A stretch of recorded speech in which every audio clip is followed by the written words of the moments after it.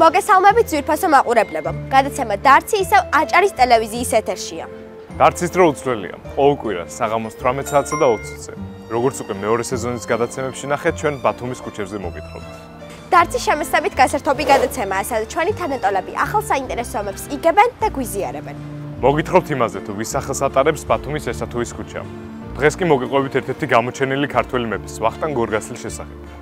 ვახტანგ პირველი გორგასალი იყო დიდი სახელმწიფო და პოლიტიკური მოღვაწე. თუ შეიძლება რომ ისტორიული ადამიანი იყოს ამავე დროს ლეგენდარული, სწორედ ეს მეფე ვახტანგზე ითქმის. მას ჰქონდა დიდი მიღწევები როგორც საშინაო, აგრეთვე საგარეო პოლიტიკაში. მას ჰქონდა საოცარი ვიზუალი და საოცარი ფიზიკური ძალა. მისი სიმაღლე აღწევდა 2 მეტრს და 40 სანტიმეტრს. თუ ვინმე ერთხელ მაინც ყოფილხარ თბილისში ან რაიმე გაგიგიათ ამ ქალაქის შესახებ, აუცილებლად გეცოდინებათ ვახტანგ გორგასლის მიერ თბილისის დაარსების ლეგენდა. ვახტანგს სპარსელებმა გორგასალი შეარქვეს, რაც მგლის თავს ნიშნავს. ისტორიული წყაროების მიხედვით მეფის საომარ მუზარაძე მგლის თავი იყო გამოსახული.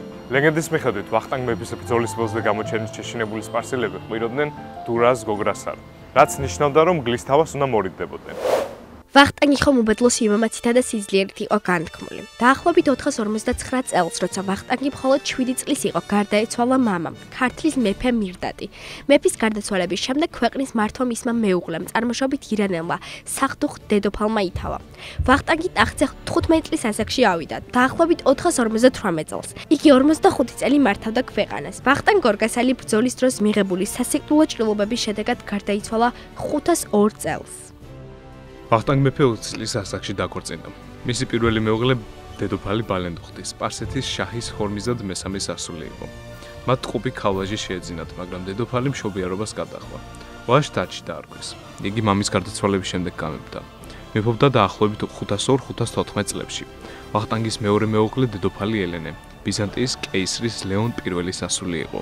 მათ 3 ბიჭი და 2 გოგონა შეეძინათ. დაჩის გამეფების შემდეგ დანარჩენი ძმები ერისთავთა მთავრები გახდნენ. ვახტანგ პირველის მეფობის დასაწყისში იბერია, ანუ ქართლის სამეფო მძიმე მდგომარეობაში იყო. ვახტანგ მეფემ პოლიტიკური კურსის ძირითად მიმართულებად ქვეყნის კონსოლიდაცია და დამოუკიდებლობის აღდგენა დაისახა. ვიდრე ვახტანგ პირველი ქვეყნის განთავისუფლებას დაიწყებდა ირანისგან, მან პირველ რიგში ჩრდილოეთ კავკასიის მომთაბარეები დაიმორჩილა. ეს სერიოზული პრობლემა იყო, ვინაიდან ოსები და ჰუნების საქართველოს სიძლიერისა და დამოუკიდებლობას ჩრდილოეთის მხრიდან დიდ ზიანს აყენებდნენ. ამ ლაშქრობის შედეგად ხალხმა ვახტანგ მეფეს იელბუზის გმირი შეარქვა და სიყვარულით მიიწვნა ლექსი, რომელიც ყოველი ქართველისთვის ბავშვობიდანვეა ცნობილი. ვახტანგ მეფე ღმერთს უყვარდა, ციდან ჩამოესმა რეკა. იელბუზზე ფეხი შედგა, დიდმა მთებმა იწყეს დრეკა. კავკასიის დამორჩილების შემდეგ ვახტანგ მეფე გადავიდა აფხაზეთში. განდევნა იქიდან ბიზანტიელები, ეგრისის დიდი ნაწილი და კლარჯეთი შემოიერთა. დასავლეთ და აღმოსავლეთ საქართველო ერთ სახელმწიფოდ გაერთიანა. ადმინისტრაციულად მოაწესრიგა და ქართულ მეფეთა შორის პირველმა მთელი კავკასია თავის პოლიტიკურ თვალსაჩინოში მოაქცია. ვახტანგ გორგასლის გადაწყვეტილებით იმ პერიოდის დიდი ეროვნულ-პოლიტიკური და ეკონომიკური აღმავლობის პროცესს მოყვა უაღრესად მნიშვნელოვანი ფაქტი, ქვეყნის ცენტრის გადმოტანა მცხეთიდან თბილისში. ეს გახდა საფუძველი, რომ თბილისის ამიერკავკასიის უმნიშვნელოვანესი ეკონომიკური და პოლიტიკური ცენტრი გამხდარიყო. ამ ფაქტის ისტორიული აუცილებლობა საქართველოს მთელმა შემდგომმა ისტორიამ დაადასტურა. ქვეყნის გაერთიანების საქმეს ემსახურებოდა ვახტანგ გორგასლის ეროვნულ-კულტურული მოღვაწეობაც. მან ააგო ციხე-ქალაქები, უჯარმა, ბოჭორმა, ხორნუბაჯი, ჭერემი, რაც ქვეყნის აღმოსავლეთიდან დაცვას ემსახურებოდა. მისი აგებულია არტანუჯის ციხე. ვახტანგ მეფის ბრძანებით აშენდა საეპისკოპოსო ეკლესიები: ნიქოზის, ნინოწმინის, ჭერემის, ჩელეთის, ახიზის, უჯარმის, არტანუჯის, სვეტიცხოვლის ბაზილიკა და ბოლნისის ბაზილიკა. მის დროსვე ჩამოყალიბდა ღვთისმსახურების გარკვეული წესი და ითარგმნა ადრეული ბიზანტიური ეგრეთ წოდებული იერუსალიმური პერიოდის ლიტურგიკული თხზულებანი. მისი მეფობის დროს შეიქმნა ქართული სასულიერო მრწევლობის ისეთი ბრწყინვალე ძეგლი, როგორიცაა იაკობ ცურტაველის წამებაი წმინდისა შუშანიგისი. ვახტანგ გორგასალის ძალისხმევით გატარდა საეკლესიო რეფორმა. ქართული მართლმადიდებლური ეკლესია ავტოკეფალური, ანუ დამოუკიდებელი გახდა და დაარსდა 12 საეპისკოპოსო.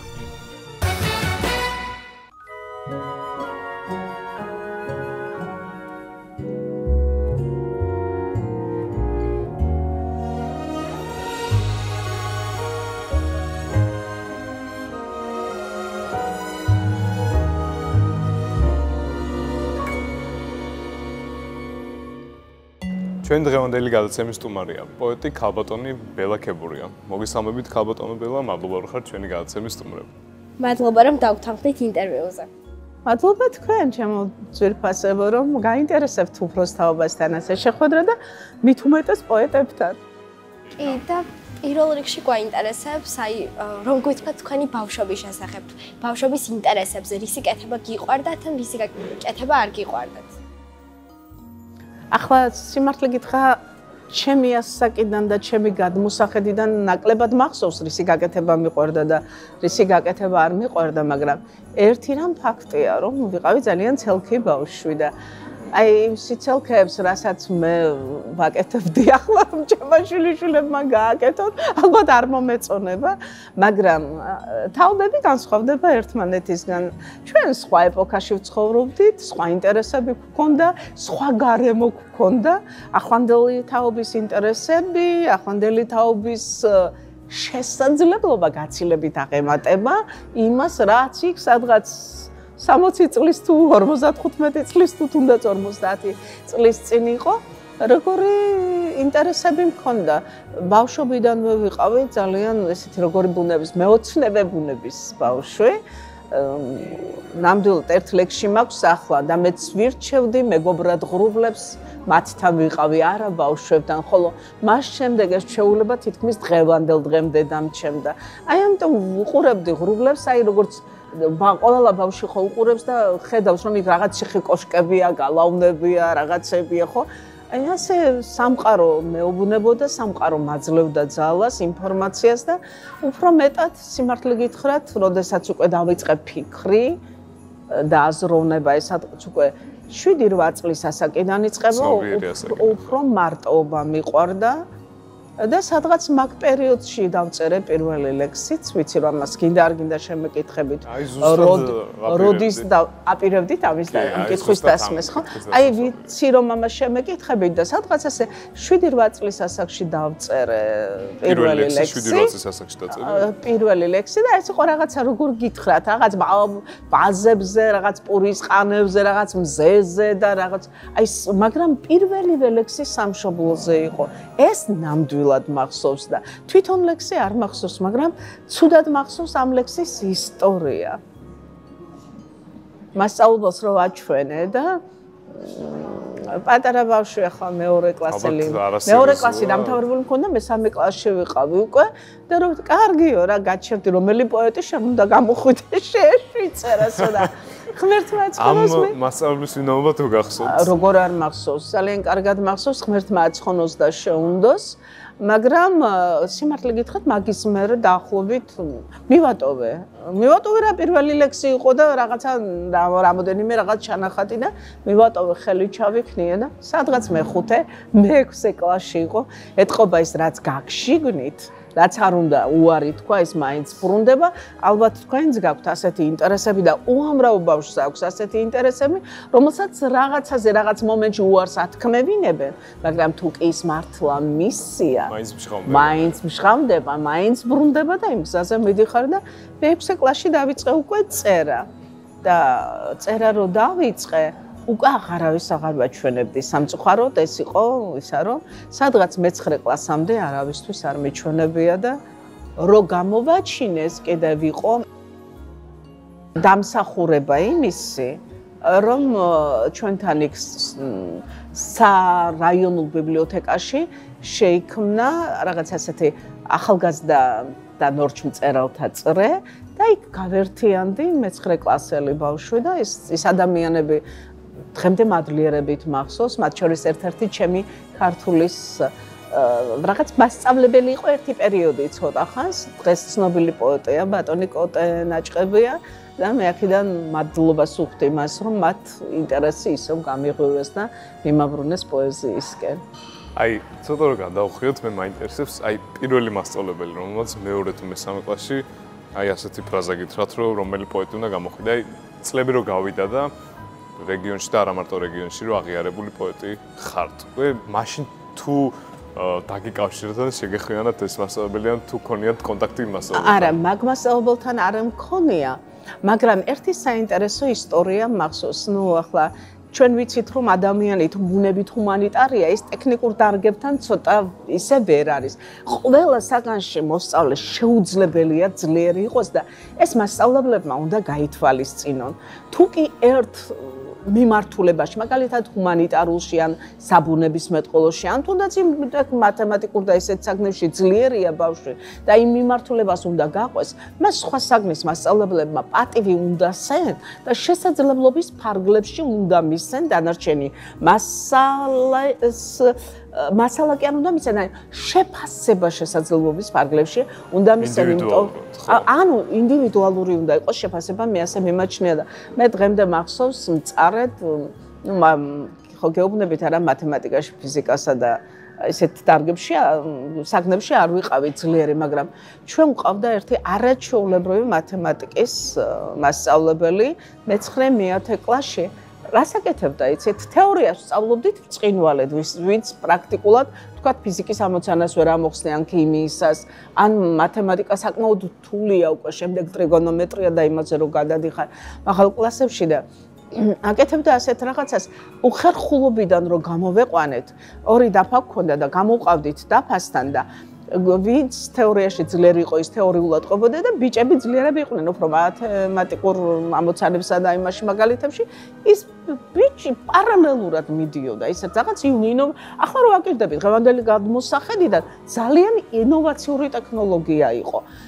ერთი მოსწავლე ყვებოდა და ის უკვე პრაქტიკულად აკეთებდა დაფაზე და თითქოს თანამედროვე სწავლების მეთოდი. ფიქრობ, რომ თანამედროვე სკოლამ აუცილებლად უნდა გადახედოს ერთ რამეს ყველა ბავშვის სახით. მას უზის ახალი სამყარო, ინდივიდუალური სამყარო. თუ კი მასწავლებელი ძალიან ცოდვა, როდესაც 25 და 30 ბავშვი გიზის კლასში, ძალიან ძნელია. თითეული მათგანი სულთან მიახლება და მისი სამყაროს ახსნა. არადა გაფრთხილება სჭირდება, ისეთი მყიფეა ბავშვის სული. მე მახსოვს თქვენ ახლა წეგან კითხვა დამისვით ასეთი, რა ქნა იმ მასწავლებელმა, იმ მასწავლებელმა არაფერი არ ქნა, მაგრამ მახსოვს წლების მერე, როდესაც ჩემს რაიონში ერთგვარად იუბილეცავით 45 წლის გავხდი და პოეზიის საღამო გამიკეთეს. ეს ჩემი მასწავლებელი ერთ-ერთი, რომლისაგანაც რა თქმა უნდა მე ხუთიანზე, მაშინ ხუთიანი იყო, ფრიაძე ვერ ვსწავლობდი, მაგრამ 4-ს მიწერდა და 4-იანი გამართული მქონდა, ნამდვილად, იმიტომ რომ თეორიულად ფიზიკა კი იცით როგორი საგანია. შეაწუხა იმან რომ მე 5 არ დამიწერა. და არაფერი, მას ჩემს წინაშე არანაირი ის არ ქონდა, უხერხულობა, პირიქით. მე ვთვლი რომ მან სავსებით სამართლიანად შემაფასა, მაგრამ წლების მერე დარბაზის ცენტრში ზის, მე პოეზიის საღამო მაქვს ლექსებს ვკითხულობ და წრიალებს ეს ქალბატონი წრიალებს და როდესაც უკვე დამთავრდა ეს საღამო ყველა სიტყვით, ერთი წუთი თუ ადგა მე მომისმინეთო, მე ჩემს ახალგაზრდა კოლეგებს მიმართავო.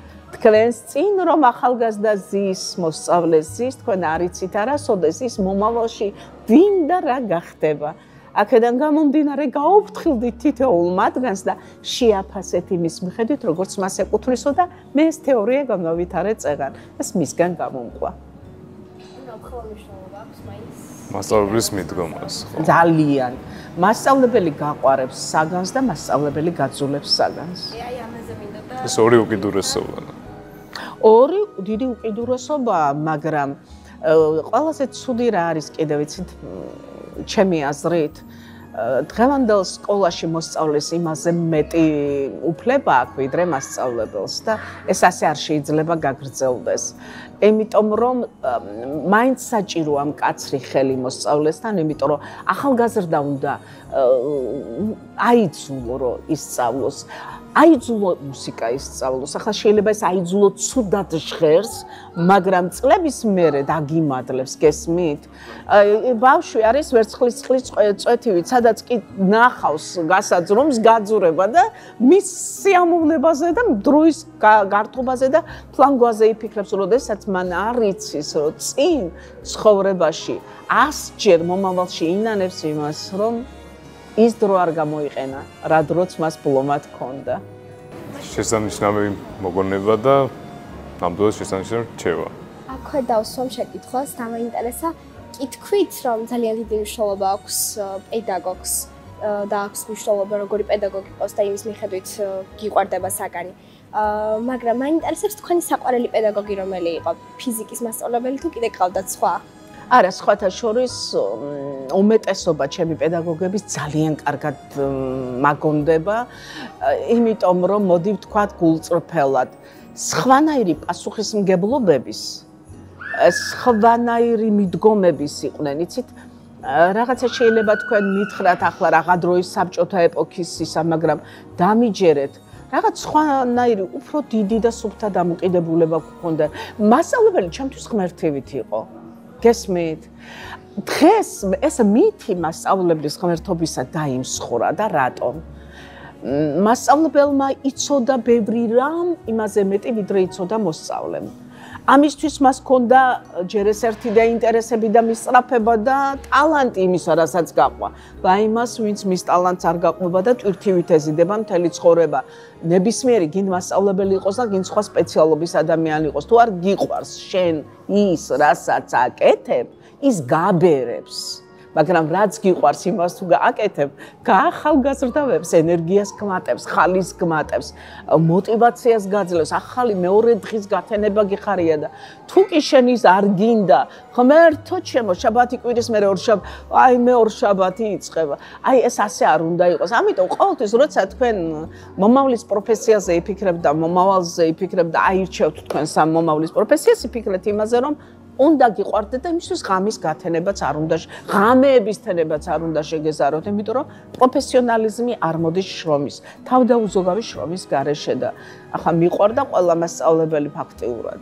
მასწავლებელს მართლაც ძალიან დიდი მნიშვნელობა აქვს ახალგაზრდის მომავლის განსაზღვრაში და თუ კი სკოლიდან ტრამვა გაჰყვა ბავშვს, ეს მთელი ცხოვრება იქნება ამ ტრამვასთან ბრძოლაში და ბავშვმა ბრძოლაში არ უნდა დახარჯოს ენერგია.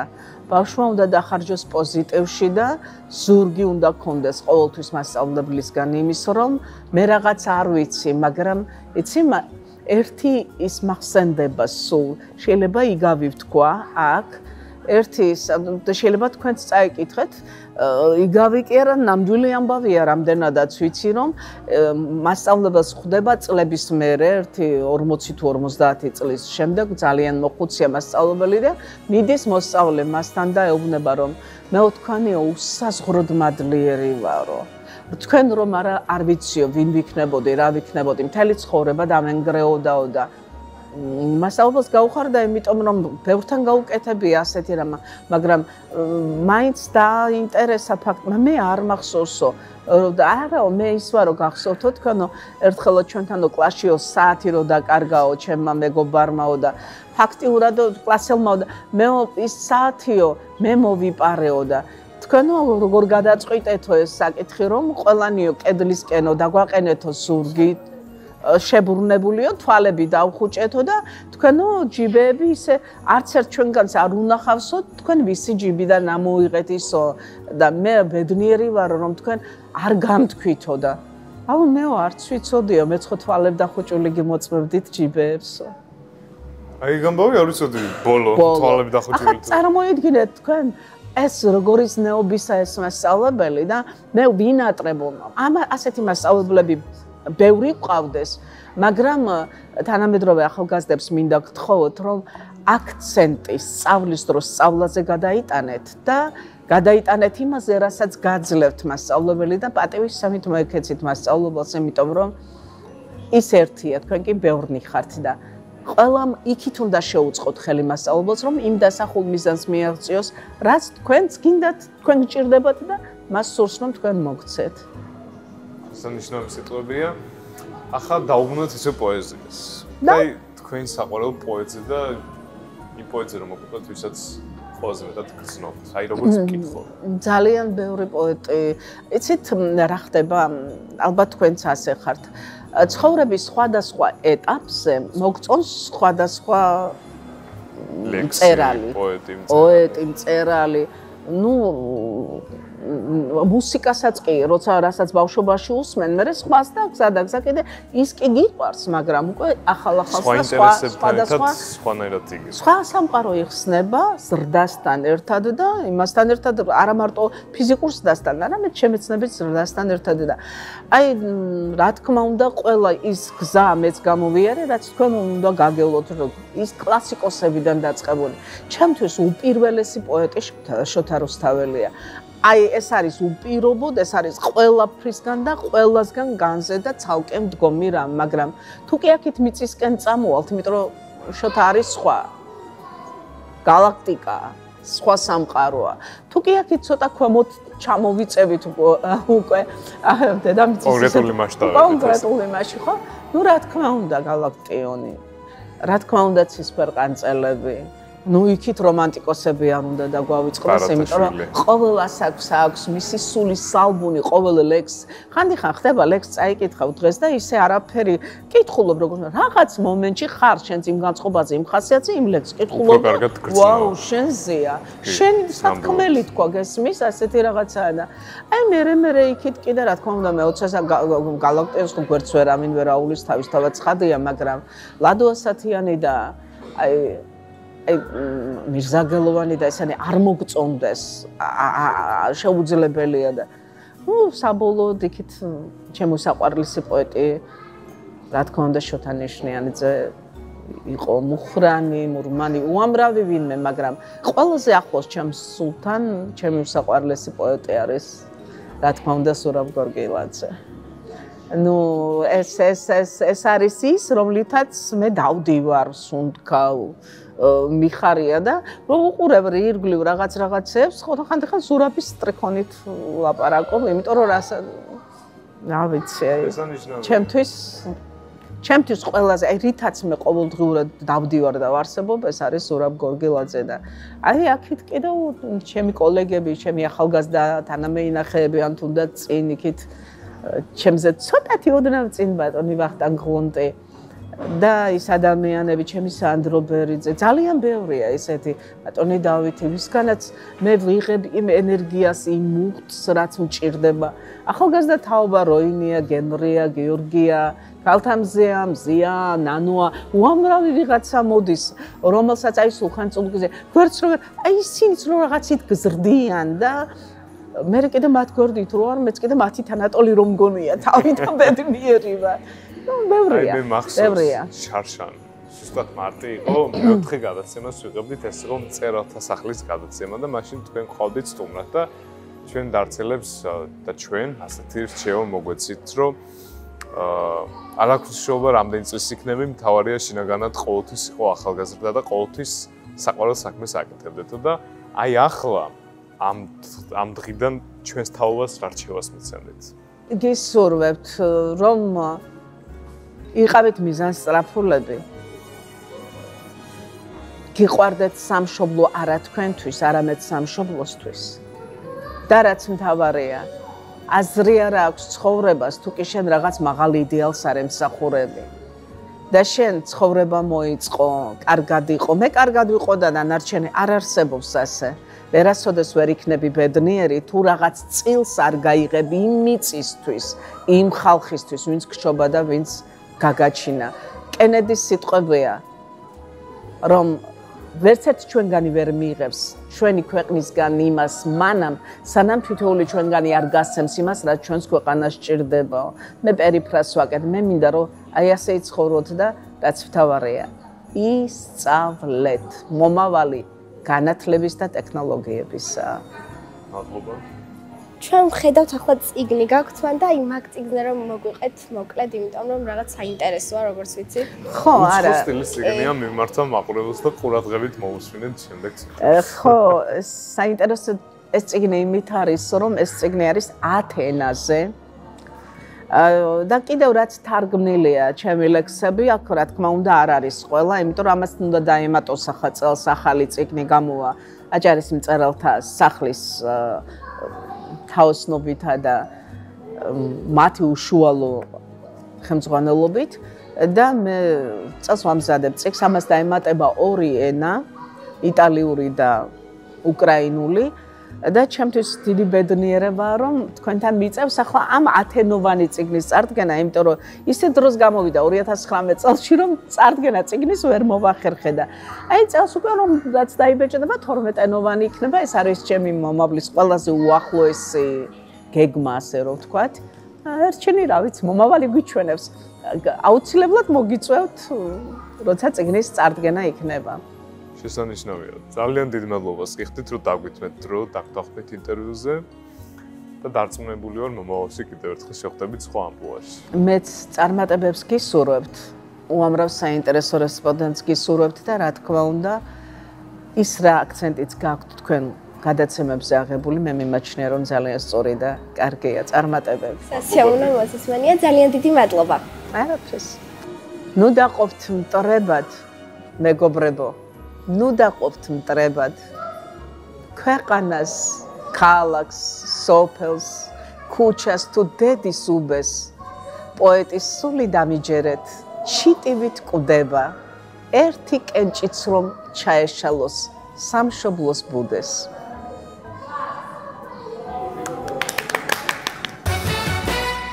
დავბრუნდით ჩვენ სტუდიაში ჩვენს დარცილებთან ერთად. მოგესალმებით ბავშვებო, მადლობა რომ ხართ ჩვენი გადაცემის სტუმრები.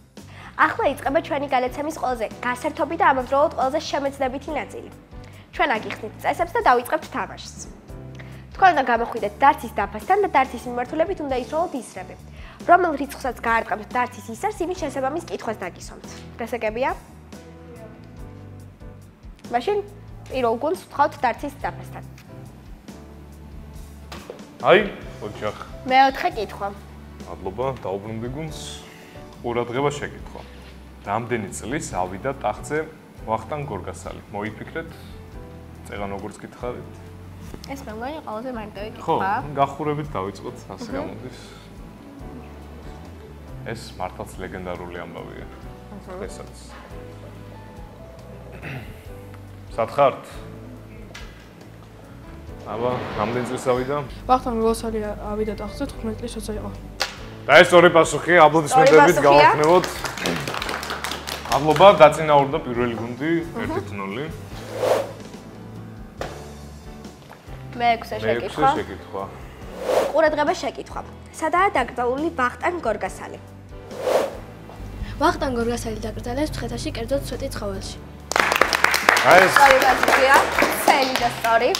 გათანაბრდა ქულები. ერთ-ერთი შემდეგი რაუნდი, კითხვებიც უფრო გართულდება. აბა, მიდი.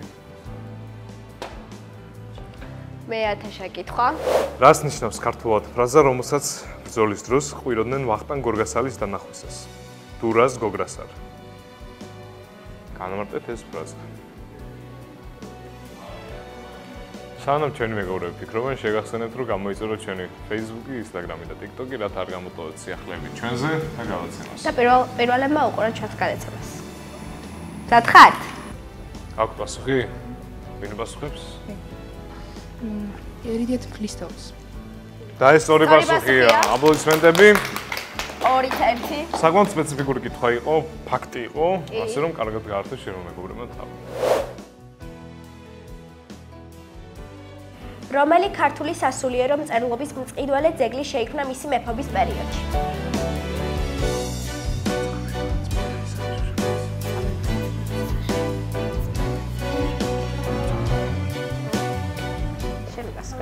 შუშანიკის წამებაში. და ეს სწორი პასუხია. სწორი პასუხია.